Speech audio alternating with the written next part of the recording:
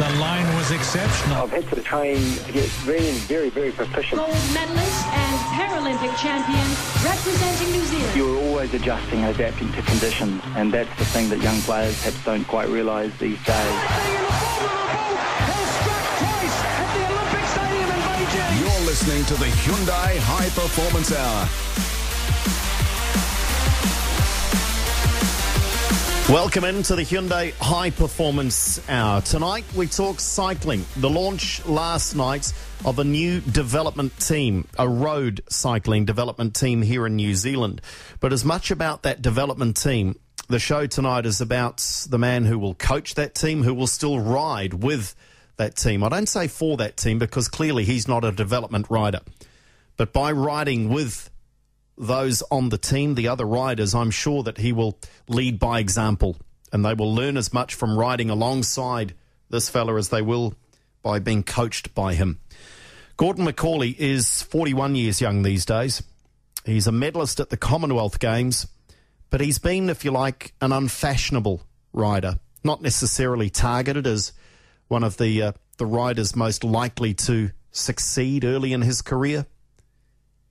He's one of those sports people, though, that continues to defy the odds, that right through his career has proven people wrong. He's got many supporters, don't get me wrong, but he's also had to go out and fight against the odds at different times. He joins us now on the Hyundai High Performance Hour. Gordon, thanks for your time. Welcome to the show. Thanks for having me. We're going to talk a little bit about your career, but we're also going to talk about this development team, which, of course, is very exciting under your coaching banner, GMC. But let's start with you as a cyclist.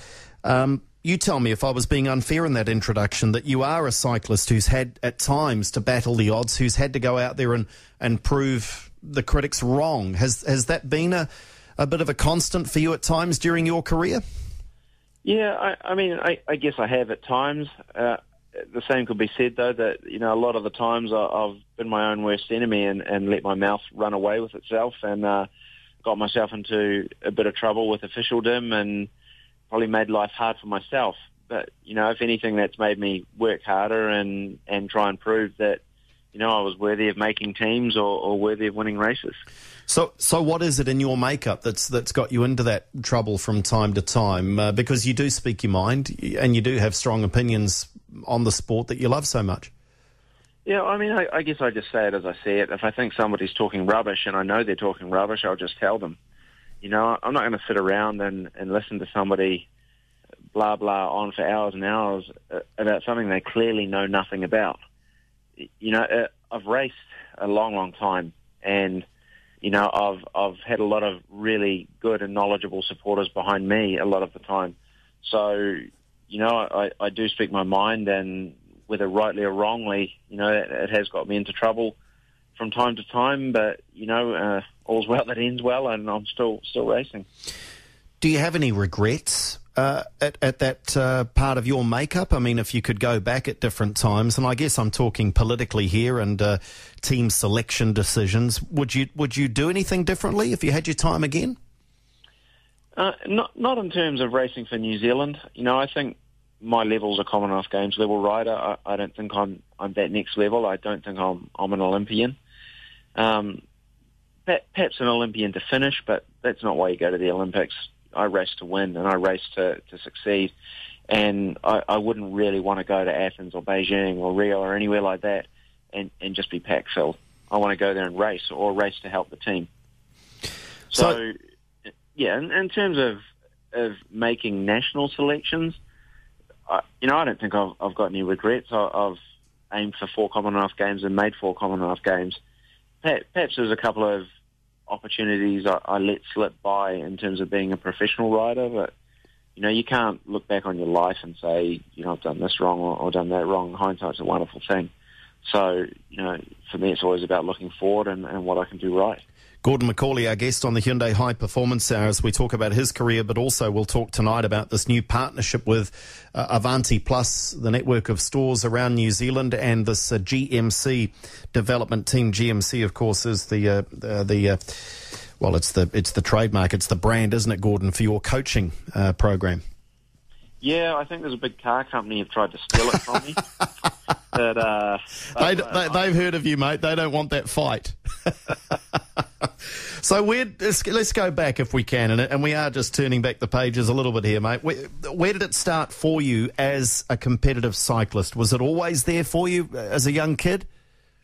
No, I mean, essentially I was brought up by, I guess, foster grandparents in Dunedin. My parents split up when I was fairly young, and I was brought up by these people in Dunedin, and their family were racers.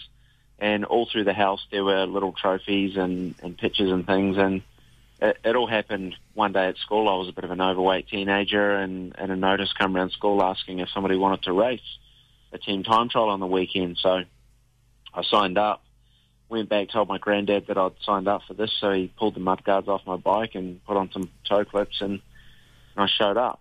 And I got dropped by the team as soon as the race started, and rode the whole way by myself.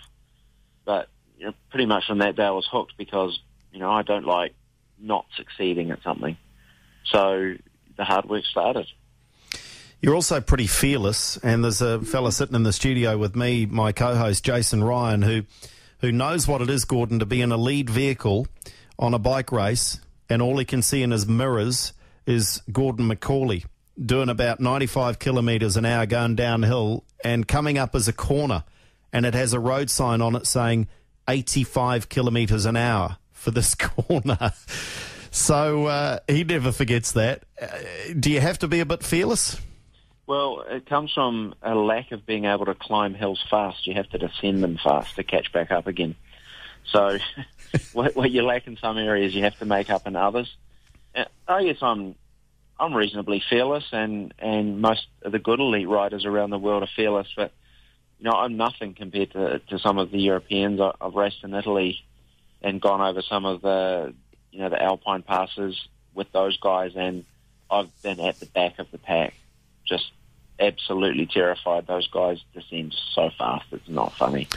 And that perspective's a bit frightening, Jason. You'll never forget that, will you? The sight of McAuley, filling up your mirrors as you approached this corner and thought, hello, am I going to make the corner? Yeah, well, I had concerns that the little car I was in wouldn't handle the road, but it was fair to say it was a fairly long descent, but I was travelling quite a wee way ahead to start with, and about 3 corners later he was within 50 metres of the car, so it was hang on for dear life, I must say, in the little car I was in. But I managed to get down before him, but only just. Yeah, you put the frighteners on the big man, Gordon. So in terms of that rather inauspicious start then as that teenager riding off the back of a race, how quickly did you say you were very keen, hooked straight away, but how quickly did it get serious? When did you not only ditch the mudguards, but ditch that bike and get a decent set of wheels? Well, I mean, truthfully, I tried pretty hard right from then. The next race I rode was actually a handicap race. It was on a handicap system, and I had a 24-minute head start on the field and managed to win that one. So then I was really hooked.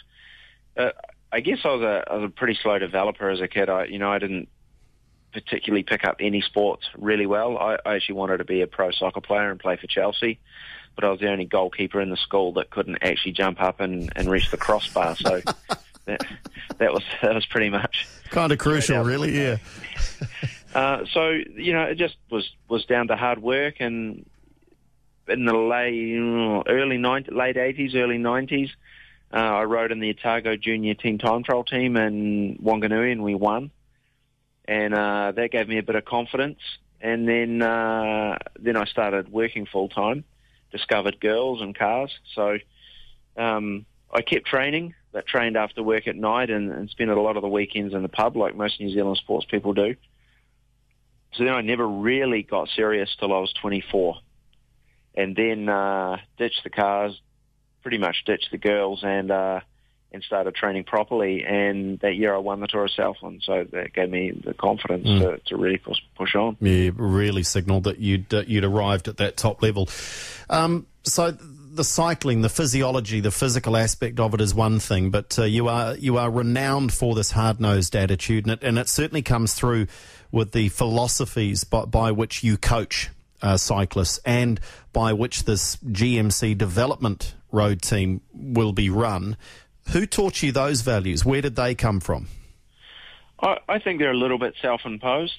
You know, there is an element of that. I'm from Dunedin originally, and anybody that's experienced riding a bike down there in the winter, it's pretty cold. So now that I live in Auckland, the winters here, to be honest, they're pretty soft. They're pretty warm. And, you know, example of it would be tonight.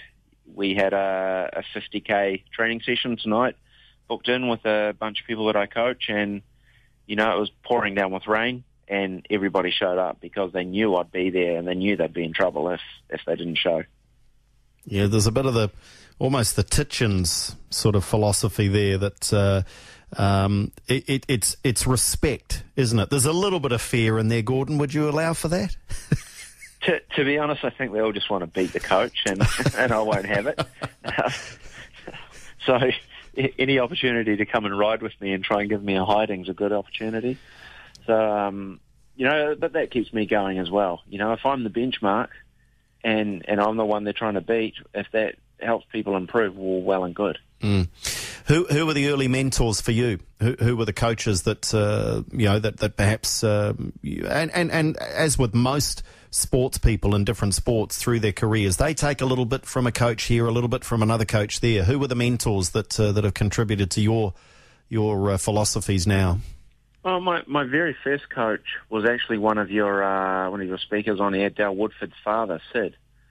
So he coached me when I was a really young fella.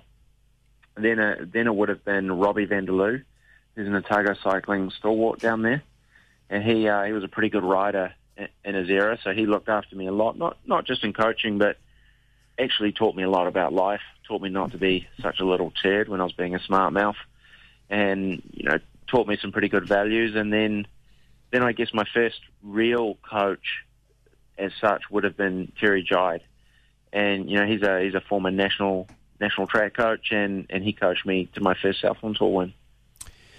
What were you best at, or indeed has it changed through your career? Were you good in a team environment, or were you renowned as the individual, perhaps individual pursuit on the road, and the guy who would be there pushing on his own regardless of assistance from teammates, making a break off the front? What do you think you'll be seen as? I guess for the first half to three quarters of my career, I was a bit more of an individual rider. You know, I'd prefer to ride for a small team and be the leader than ride for a big team and work for somebody else. So I guess in that perspective, I guess being truthful, I prefer to ride for myself and have the team ride for me. And, you know, there are a lot of riders around similar to that. In the last 5 or 6 years, I actually get a lot of pride out of helping other people win races. You know, there's still a selfish element to it, I guess. You know, if I'm working hard on the front, for example, for my team leader down in Tour of Southland this year, Sam Lindsay, I want to pull the longest, hardest turns. You know, I still want to be the best worker in the field. So, you know, I guess first three quarters of the career would have been an individual. I think the last part of my career now, I've been far more of a team player. And highlight for you? I mean, is it the medal in Melbourne? That's my biggest highlight. Absolutely that is. I think really there was only 3 people that believed I could do it, and that was myself, my wife, and the guy that took over to coach me when I got hit by the car 3 months out from it, Doug Barton in Invercargill. I couldn't ride the road because I couldn't deal with the pain from the broken wrist. So Doug wrote me an indoor erg program. I'd never really used the erg before. And he believed from the numbers I was putting out that I could medal. So, you know, that would definitely be the biggest highlight for me. What was your headspace going into that the individual time trial in Melbourne at the Commonwealth Games, and you won bronze? What can you recall? What your headspace was? Was there an element at all, Gordon, of this is it? This is what all of the hard work of 20, 25 years has been all about. Was it that big for you, or was it just another race? It was sort of funny. The first 2 Commonwealths I rode, KL and Manchester, I didn't ride very well, to be honest. I think I was just full of nerves, and perhaps I just hadn't quite prepared properly for them. Melbourne, I prepared properly. You know, I dotted all the I's, I crossed all the T's. I never had a single drop of beer for the whole year before it. My diet was impeccable. I did every single training ride that was asked of me. I was at race weight. I'd gone to the point of taking my bike into the bike shop, changing bolts out to titanium bolts to lighten the bike, cutting bits off here and there that I could to make the bike more aero. So every single thing I could have done, I'd done. And I even went to the point of not wearing the New Zealand team helmet because I was used to wearing my own helmet. So I wore that. So I knew I'd done every single thing that I needed to do. I knew every single rider in the field. I knew what they'd done on the lead-up.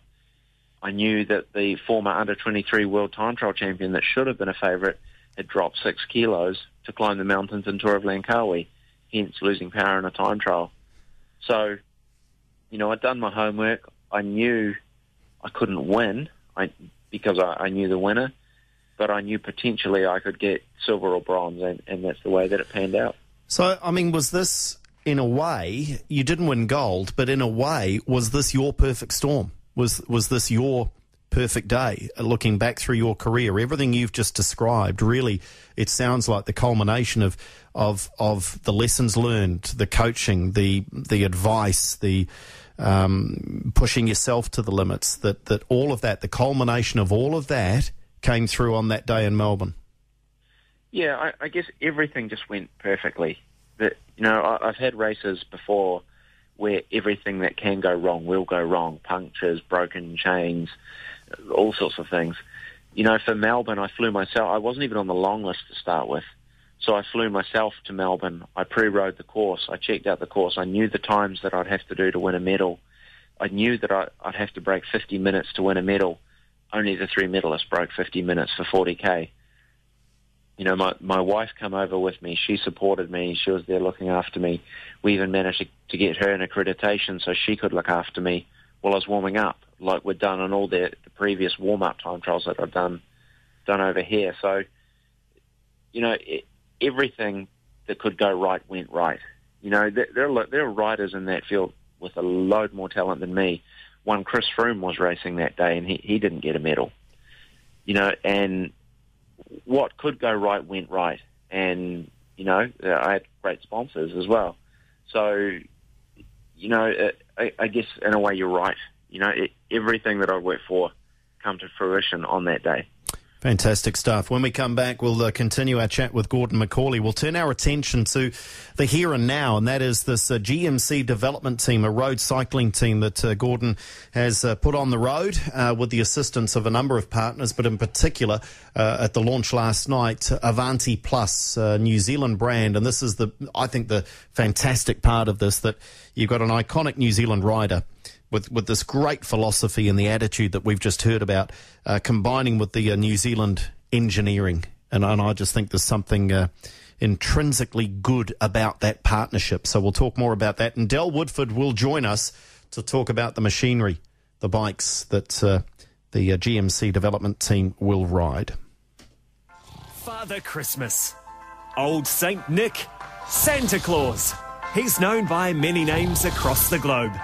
But did you know our Santy was a loud snorer? Then he saw the team at Alpers Dental, who helped him with this common problem. Now Santa and Mrs. Claus can enjoy the gift of a good night's sleep this Christmas thanks to Alpers Dental. Sleep soundly like Santa these holidays. Visit alpers.co.nz. Grab yourself a better deal. Get 6 months half price when you switch your business to a Vodafone OfficeNet package on a 24-month term. These great value packages include broadband, landline and 500 anywhere calling minutes. And if your mobiles are with Vodafone, you'll also get free calling between your company landlines and mobiles. Don't miss this awesome half price deal. Call 0508 112 112 by 30 November. Only on the Supernet. 6 months half price on monthly plan charges. For full term, see vodafone.co.nz/OfficeNet. When you've got to last the distance, Peak Fuel will sustain. Training, racing, endurance, maximizing your performance and taste experience. Gels, powders, performance bars and cookies. Give your body what it needs. Peak Fuel proudly supporting the Lake Taupo Cycle Challenge. Sold at all Avanti Plus stores nationwide. See peakfuel.co.nz for more. The Hyundai High Performance Hour with Andrew Dewhurst. Proudly brought to you by Hyundai New Zealand. Yes, welcome into the show. Our guest on the show is Gordon McAuley, won the bronze in the individual time trial at the 2006 Melbourne Commonwealth Games. Has won, you just got to look through the CV, and there are podium placings, but first placings right through the career, from the Tour of Southland to stage wins and titles at the likes of the Tour of Wellington, Tour de Vineyards, so many New Zealand events that he's dominated, national championships, and also has ridden professionally very successfully overseas through North America and at times Europe. He's on the show with us tonight for his career highlights, but also because last night at Shepherd Industries, which is the parent company, you'll know the brand as Avanti Plus, Avanti Bikes. They also sell Scott bikes through their Avanti Plus stores. But the partnership launched last night, and the new GMC development team, a road cycling development team, was launched last night. Gordon is in that team, but he's in there as coach, but he will also ride alongside those in the team. But joining us is a man that was there last night emceeing the gig, and that is Del Woodford. G'day, Del. Hey, g'day, Andrew. How are you? I'm very well indeed, and we'll keep Gordon online here as well so that we can conference the call. Del, from an Avanti point of view, what did the team at Shepherd's at Avanti Plus, what did you see in Gordon McAuley? Because this is not a new relationship, is it?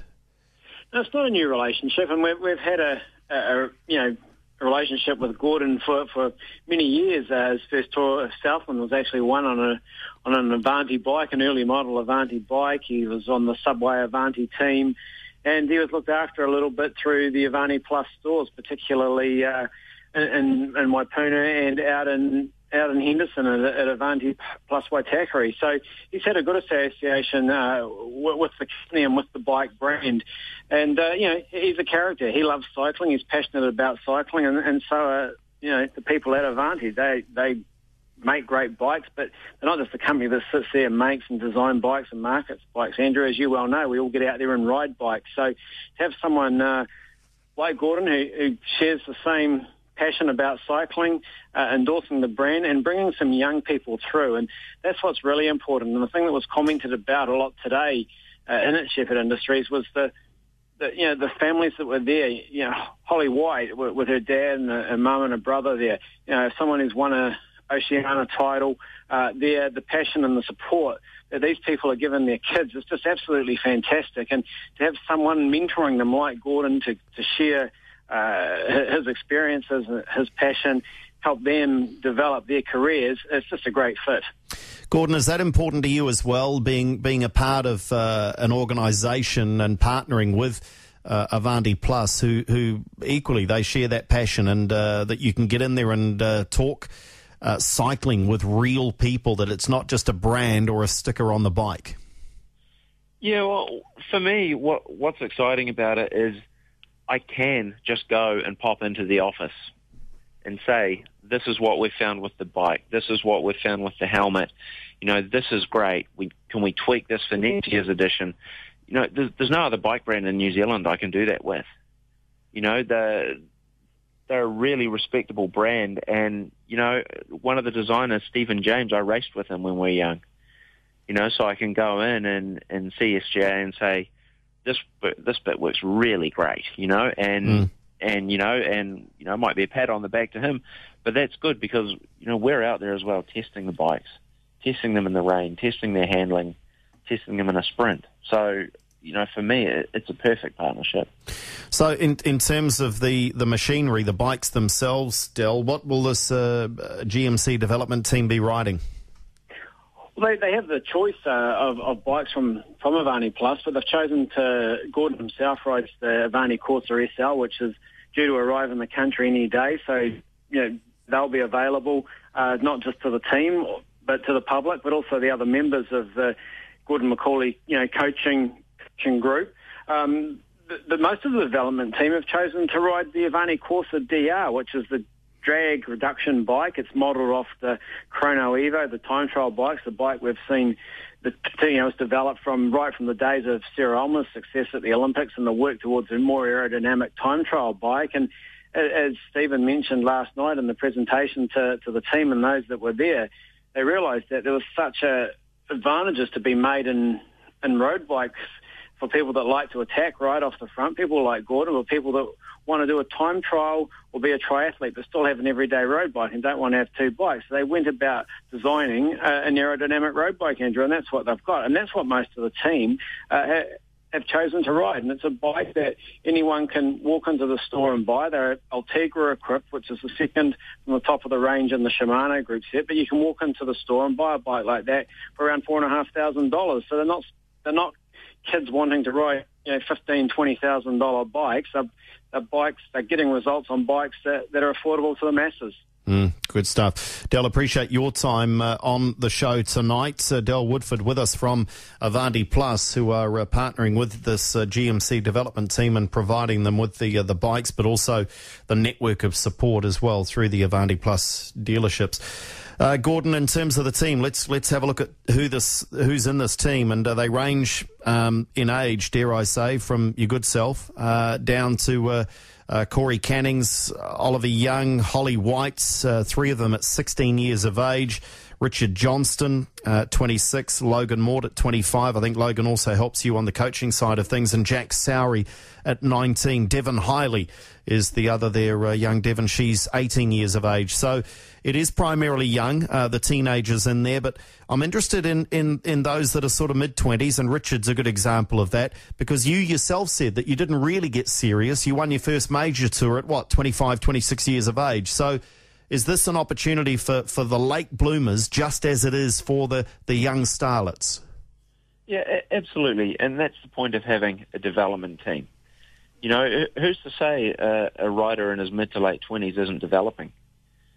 Primarily we are targeting the younger under-19 riders, but Richard, in the last 6 months since I've been coaching him, has come on in huge leaps and bounds. He was literally what we call in local club racing a D-grade rider, and he's now racing A-grade, and that's in 6 months. And the guy is a full-time policeman. So, he trains at crazy hours and trains when he can, and he's made these huge gains just through total commitment to being a good bike racer. So why shouldn't somebody like him have the opportunity to be looked after at races and have great sponsors and learn? So is this? What's the motivation behind this team? Let's get to the guts of it. Is you're looking to take over the role of Bike NZ here, or are you looking to promote riders into national teams? What's the goal?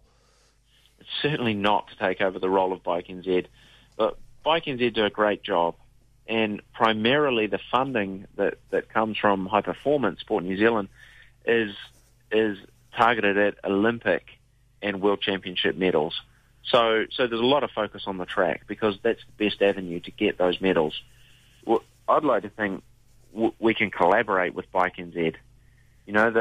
They already do a good job with their under-17 national development program and under-19 national development program. So why not have another alternative avenue? Every other country in the world, there's 30 or 40 junior teams. We don't have any. So I figured I might as well just start one. Somebody's got to get the ball rolling. Let's get it rolling. Let's teach kids how to race in a team, how to respect their sponsors, and, how to improve on a bike. And, the more of my riders that can ride for New Zealand, the better it is. There's no better accolade for a coach than a rider being selected to represent his country. Gordon McAuley, our guest on the Hyundai High Performance Hour, as we talk about his career and the launch of this GMC development team. All of the details, by the way, you can find at gmccoaching.com. gmccoaching.com, the release announcing the team, but also the philosophy behind the team. Back in a moment with more from Gordon. If you've got a question, more than happy to take your call or your text on 5009 as we continue to talk with Gordon McAuley through until 10 o'clock. Radio Sport has the HRV T20. That's a beautiful ball. It is out. Auckland Aces, Wellington Firebirds. Friday night at 7:10. What do I like about Pupuki Golf Club? I can play 9 holes on my lunch break, and the boss has no idea. I leave the office before 12, tee off, and back in the city by 3. To be fair, that is a really good day on the green, but it does happen sometimes. Pupuki Golf Club, just 10 minutes from the city, boasting spectacular views and a challenging course. They're now offering 9-hole memberships. On a bad round, I just tell them I had meetings back-to-back. Here. Save time. Play 9. pupukigolf.co.nz. Imagine if Super Fences had been in England in 1982. Any ideas for an album name? I'm not sure about The Wall. I say we go with Super Fence. All in all, it was just a wire in the fence. Genius. Guaranteed number 1. For temporary fencing for your construction or building site, Super Fence is number 1. And they supply super loose, so your building site and your throne are safe. They can even put it all in one invoice. Superfence.co.nz. Always at your convenience. Willie Mason. Newcastle Knights coming to win the Auckland Nines. Robbie Farah. NRL Auckland Nines, I'm coming, and us Tigers want to win it. Anthony Watmo. At Manly, we're looking to win, and we're going to bring our best side, and I can't wait to play. The Dick Smith NRL Auckland Nines 2014. New Zealand's biggest summer event. And a great Christmas gift for your family and friends. Get a 2-day pass from $69 for this knockout tournament. Featuring all 16 NRL clubs. The Dick Smith NRL Auckland Nines 2014. Eden Park, Feb 15 and 16. Tickets at Ticketek. Hi there, I'm Kento and I'm playing Santa this year. Ho, ho, ho! I know I'm not very convincing without a beard or hat, but I do have a whole lot of Hodgson Top 10 toys to give away this week during our afternoon program. So cheers to Hodgson. For details, get to radiosport.co.nz. When you were a kid, coming 7th was just fine and dandy. But now you're a ruthless grown-up selling your home. So settle for nothing less than the #1 source of property buyers in NZ, okay? Make sure your realtor has your listing on Trade Me Property, the best place to sell your place. Hyundai High Performance Hour with Andrew Dewhurst. Proudly brought to you by Hyundai New Zealand. Talking with our guest Gordon McAuley and talking cycling, the launch of this new GMC development team. All of the details at gmccoaching.com. Gordon, the team itself, that primarily young, but you're still going to ride as well. What is there to learn? I mean, apart from training and understanding the physiology and how far you can push yourself, what's the art of road riding? What are the different things you teach these youngsters, especially? Well, a lot of it is how to race as a team. You know, it might just look like in a bike race, the one that pedals the fastest wins, but you need to use your team efficiently to win races. And so, you know, it's teaching them how to race as a team. Some of it is just teaching them how to look after their sponsors. You know, I've made the mistake in years gone by, saying stupid things in public. You know, if I've had a puncture and the tyre hasn't been right, I've run my mouth and got myself in trouble. It's teaching these guys and girls how to do things correctly. I've made the mistake so they don't have to. So, you know, it's teaching them the do's and don'ts of bike riding, how to do things correctly. And then, you know, if they're up to it, it's speaking for them with an overseas team and trying to place them in a professional team. So in order to be on this team, what are the qualities? What have these other riders, and again, I'll focus on the teenagers, but the others as well, what have they had to convince you of in order to be named on this team? I mean, first and foremost, there has to be a passion for bike racing.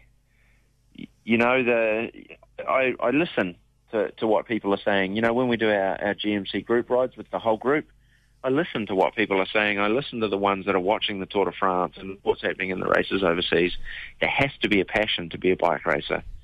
You know, you have to be passionate about bike racing to go for a 4-hour ride in pouring rain. It's no fun. So you have to really want to do it. Then there has to be a willingness to complete the training that's set. You know, if you complete 3 of the 7 days that I've set you in training, well, you know, that's not really willingness to complete the training. I want to see 7 out of 7 days or a very good excuse for not doing it. And then there's also potential, for me, longevity in cycling. There's a lot of youngsters out there that race all the schools racing when that's on. As soon as the schools racing's finished, they're gone. They leave the sport. These are youngsters that want to go and club race out at counties every weekend or in the Masterton Club or wherever they happen to live. They want to go and race their bikes. And most importantly, that's what it is. You know, passion sort of goes hand in hand with that. You've got to be passionate about bike racing. Gordon, how big is the mental side of cycling? I would say 80-90%. If you don't think you can win, you won't. I've won a lot of races where I certainly haven't been the best bike rider, but I've believed I can win, and I've been smart enough to win. I think sport in general, 80 to 90% of it is mental. If you're not mentally tough enough to go and do the training, then you won't be physically good enough to win anyway. So why bother? On the mental side, Gordon, favourite topic this week is the sledging that's occurred in the Ashes series. Is that quite prevalent in cycling? It depends who you ask. I'm picking from your reaction. You were probably quite good at it. To be fair to say, I've talked my way to a few wins. It's a sport that lends itself to it, I would think. Yeah, well, I mean, you're saving 30% more energy when you're drafting along behind somebody. So if you can give them a bit of lip every now and again, then